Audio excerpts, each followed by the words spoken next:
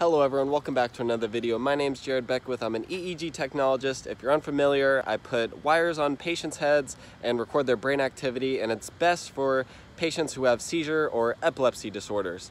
So one thing that I did was super cool was I tested out a high density EEG cap. It was really interesting. If you guys are unfamiliar with like high density EEG, so regularly we use the 10-20 system, which is between 20 and 30 electrodes, depending on you adding in the EKG electrodes, T1 and T2, which is good for detecting temporal lobe abnormalities, which is where a lot of seizures happen. So between around 30 electrodes max. But if you want to do high density EEG, you can have over 100 electrodes on the patient at one time. So if you're new to EEG, you may be wondering, well, what's wrong with the 20 to 30 electrodes in the regular 10-20 system?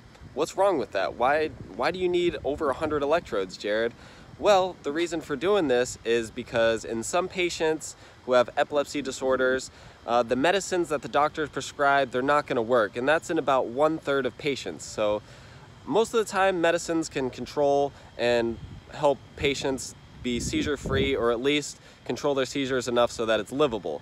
But in the patients where the medicines aren't working, well, we have to explore other options, or the doctor has to give them other options. And options may include a responsive neurostimulator, which is electrodes implanted on the brain, which will stimulate the brain and kind of stop the seizure. Another thing you can do is have a neurosurgeon actually resect the seizure focus area, and that sometimes can make patients seizure free. It's amazing. It's amazing what we can do with modern technology. So in order to find this exact seizure focus area before the neurosurgeon goes in and does the surgery, you're going to do pre-surgery workup, and that's where this 100+ electrode cap comes in, this high density EEG. So the patient is going to be in the epilepsy monitoring unit with over 100 electrodes on their head for probably about 4 hours, could be longer too, depending on how long it takes to capture an event. So with having that many electrodes, the neurologist and neurosurgeon are able to localize exactly where in the brain the epilepsy is coming from and which part to take out. So if someone's taking out a part of your brain, you want to make sure they're taking out the exact right spot, wherever that happens to be. So if your seizure focus happens more on the top of the brain, these electrode caps are really useful.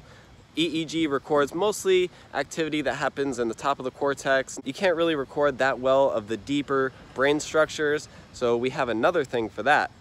So in patients who have more deeper brain structure epilepsy problems, we use what is called stereo EEG or invasive electrodes. It's kind of like putting a needle into the brain, sticking it in, and it has different contact points all across the needle, and the doctor is able to see exactly how deep and where exactly in the brain the epilepsy is coming from. So by using this cap with over 100 electrodes, the doctor is able to find out exactly where the seizure focus is and relay that information to the neurosurgeon. Also combine other neuroimaging scans like MRI, CAT scans, stuff like that, to help make the best decision possible and know exactly where in the brain to resect in order to stop the epilepsy that the patient is having. So if you don't have one of these high density EEG caps with over 100 electrodes, you can still do pretty well with the regular 10-20 system, but it's really not as accurate.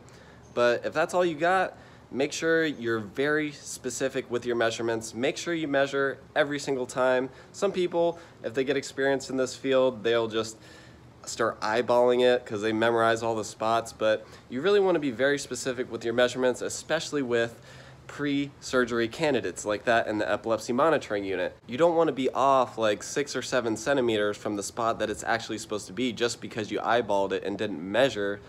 So, because everybody's head is different, so measuring is very important, especially for pre-surgical candidates in the epilepsy monitoring unit. So that's my public service announcement. Make sure you guys measure. Don't get lazy, especially for these pre-surgical candidates. They really need your help, and that's our job as EEG technologists to make sure they get the best care possible. Don't be lazy. Do your work. Be happy about it.